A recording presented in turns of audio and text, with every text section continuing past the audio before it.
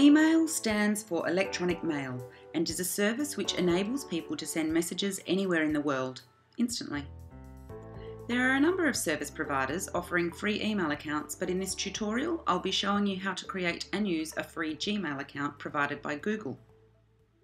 Open your browser and type www.gmail.com into the address bar, then press enter. Click on Create an Account.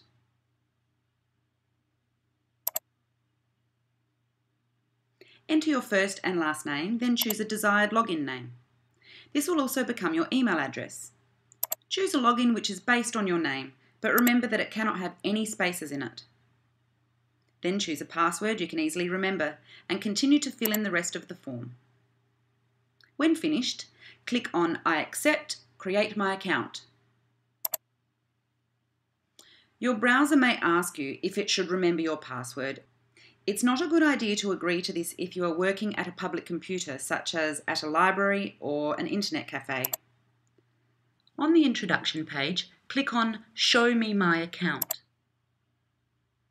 You'll be taken to the Gmail inbox.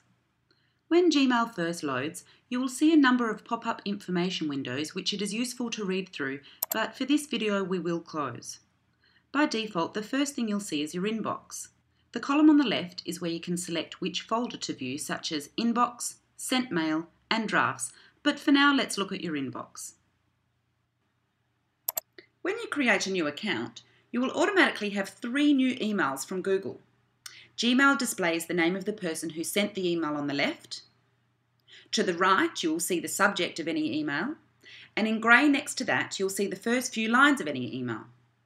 Lastly, Gmail shows you what time your email was sent to you. To view your email, simply click on it once.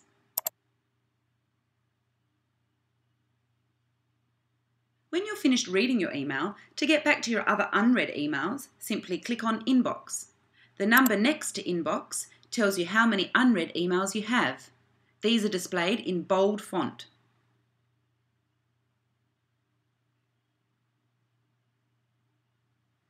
When you get an email from a friend, most often you'll want to reply. Simply open the email and below the message either click Reply or simply click once in the message box.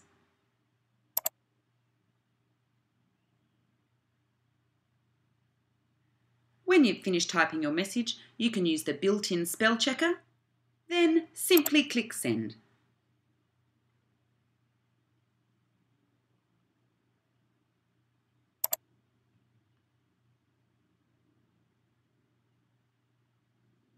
To create a new email, click Compose Mail.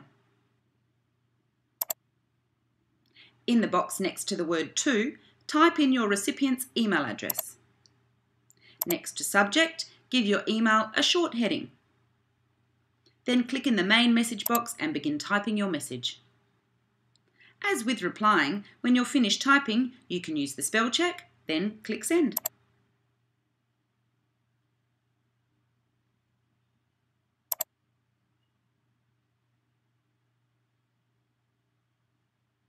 Gmail builds your email history in message threads. This means that every new email sent between 2 people appears below the previous one. This way, it's easy to read a previous message and keep track of the conversation. Sometimes it's useful to view your sent messages. To do this, simply click on the Sent Mail button in the left-hand column. If you wish to send another message to your same friend, simply click on your Sent Message. This will bring up the last message from you. Then, just as if you were replying, either click in the message box below the message or click Reply. One of the great features of email is the ability to send links to other websites, as well as the ability to send files as attachments. To send a link, click on the tab of the website you wish to send. Then, click once in the address bar to highlight it in blue. Then right-click on the address. Click Copy. Then click on the Gmail tab to bring up your email. Then right-click in the body of the message and click Paste.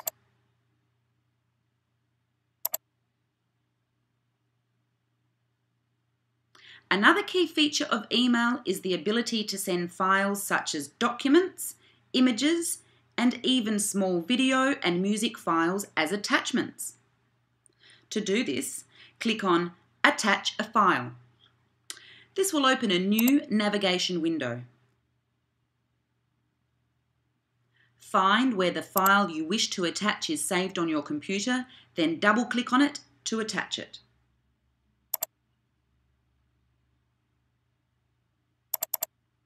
Once the blue indicator bar is fully loaded, your file will be attached and your email is ready to be sent.